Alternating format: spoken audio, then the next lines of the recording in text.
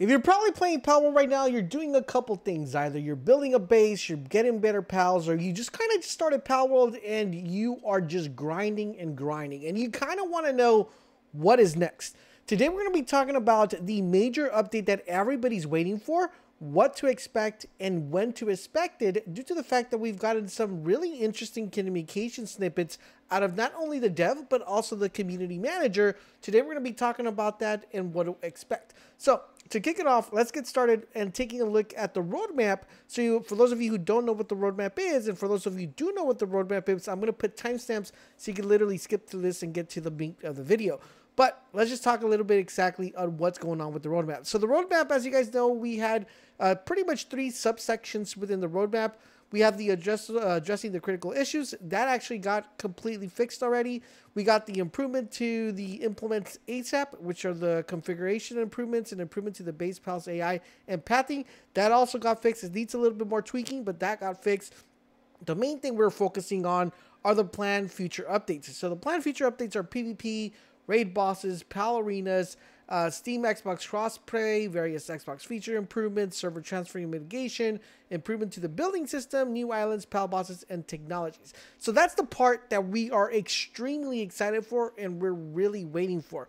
But recently we got some really interesting news on where that exactly is going at and how fast we could probably expect that. So it seems like there's been a little bit of a setback to something that they really didn't anticipate that was going to be taking place in the game.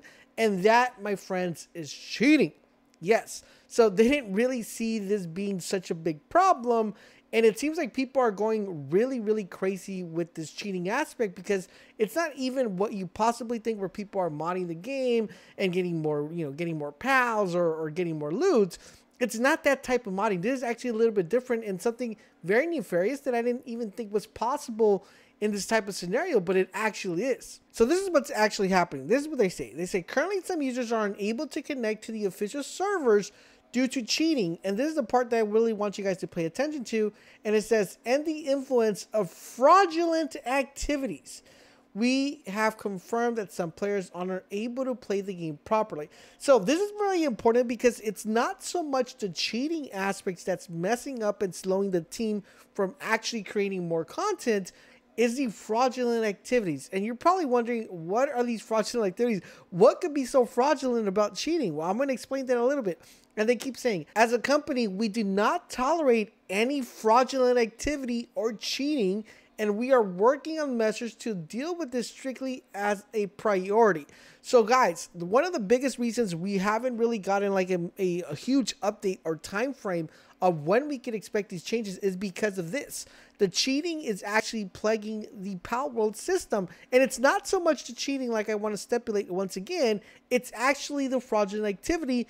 So what exactly are people doing with this fraudulent activity? Well, people are taking people's bases, people's servers, for ransom. Yes, you guys heard it correctly, for ransom. So basically what the hackers are doing is they're going into a player's base and they're like, if you don't want your base to be destroyed, if you don't want to lose all your pals, send me some money and we won't destroy your base. This is actually what's happening, guys. And this has got to stop, because imagine if you put like, I would say 50 hours, 60 hours, let's say 200 hours, 400 hours, building your perfect base. You got all your pals, everybody's set, and someone could literally just come into your server and nuke the heck out of your lobby, and everything is gone. It's gone, and you can't build it back.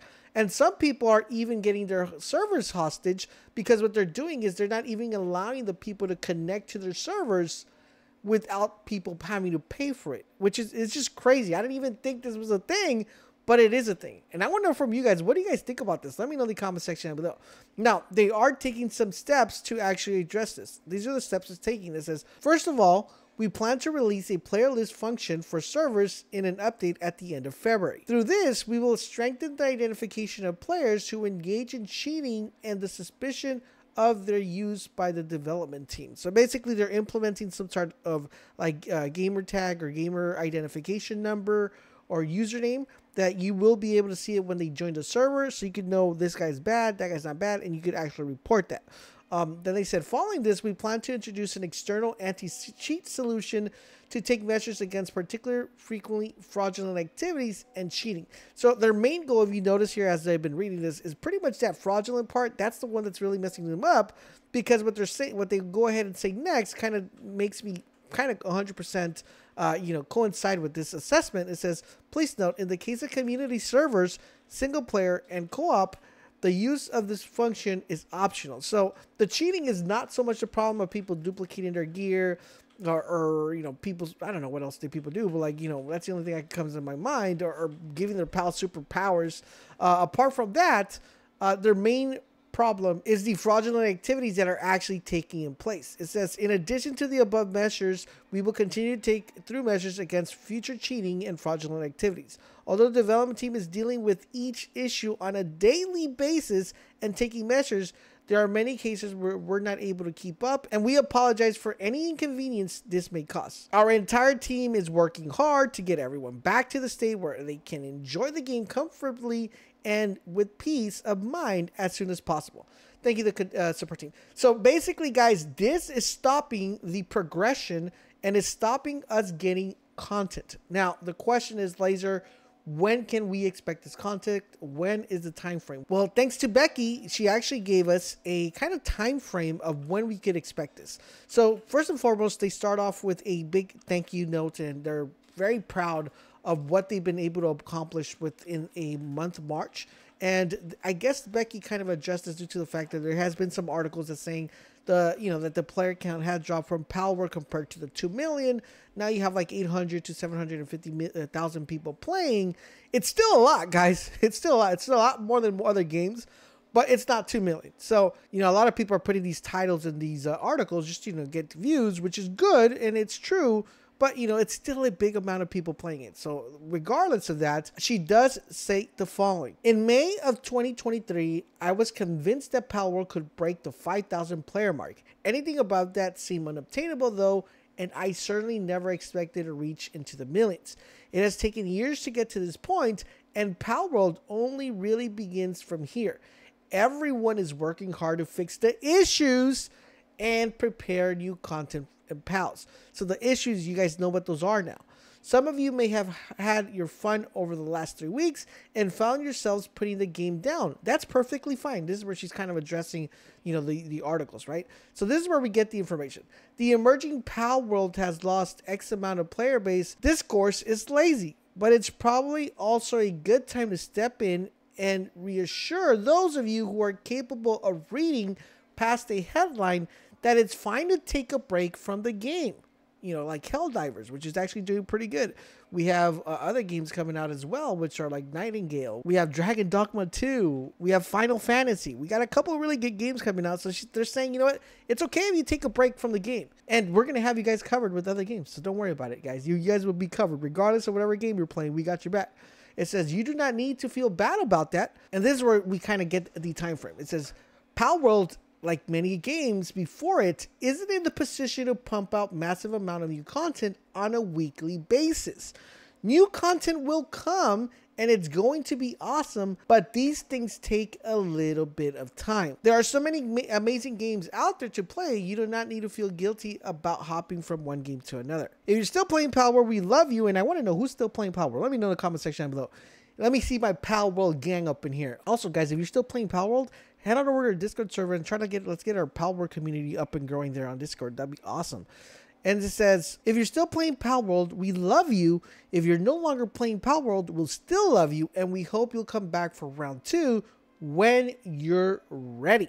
Awesome. So basically what we're saying, guys, is don't expect any major Palworld update in a couple weeks, in a few days. It's going to take a little bit. So we're expecting the time frame from this, if you usually take into account what she said, that they're not like a big studio that pushes content every week. Usually when you're dealing with a major AAA company and you're pushing out live server games and you have either a weekly or a monthly influx of new content, this is what you could expect. Based on what she said in her statement, it's looking to me like our update for Palworld will be towards the end of March or mid-April. And that is the time frame I kind of give it, that we're going to be getting maybe a new set of pals. I'm really looking forward to a raid system. I don't feel like PvP is going to get introduced due to this issues that they're having with cheating. I think they really need to address that first, and they also need to fix the mitigation of the servers. So I personally think that's going to be the main focal point, but I think anything like bigger dungeons or bigger raids or more pals doesn't really hurt the cheating and the fraudulent aspect of the game, and you can still dish out new content. So that's what I expect coming soon. The PAL arena actually looks pretty fun. They actually had a trailer, which we'll talk a little bit later in a future video. But with that being said, I think personally, we expect something like around March or April. Now, if you guys have a different time frame that you think it's going to drop, let me know in the comment section down below. What do you guys think the time frame will be for the Palworld update? Let me know what date you guys think in the comment section down below. I hope you guys are enjoying our Palworld content. If you are doing the huge favor, guys, drop a comment, drop a like. But most importantly, subscribe to the channel, turn those notifications so you won't miss when we go live. Thank you guys for watching, and I'll catch you guys on the next one.